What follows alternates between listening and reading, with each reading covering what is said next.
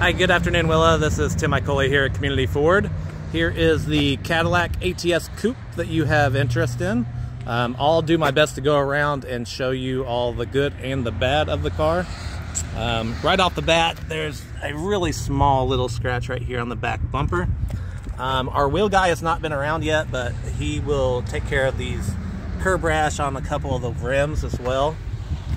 Now, we did put new tires on it all the way around, and I believe we might have done some brake work as well. I'll double check on that for you. Looks like it's got a really little scratch that looks like it would probably buff out right there. I don't even know if you can see it in the camera.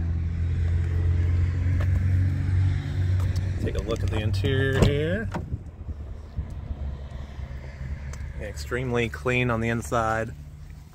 No smoke smells or anything like that. It does have the sunroof as well. Go ahead and fire it up so you can kind of see that the display looks like and everything. It is a little cold out today.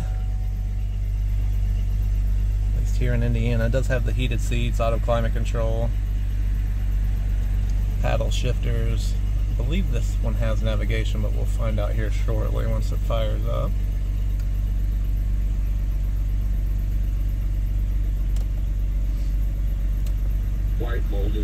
Yeah, so it does have navigation as well. Memory seats, power seats, of course. It's a little dirty from sitting up here on our front row. Has a couple of little rock chips on the front bumper, but nothing to really note. They don't even really pick up on the screen there. But if you have any other questions, or if you want anything else detailed in pictures or video, I'd be more than happy to help. You can reach me back at 317-831-2750. Thank you.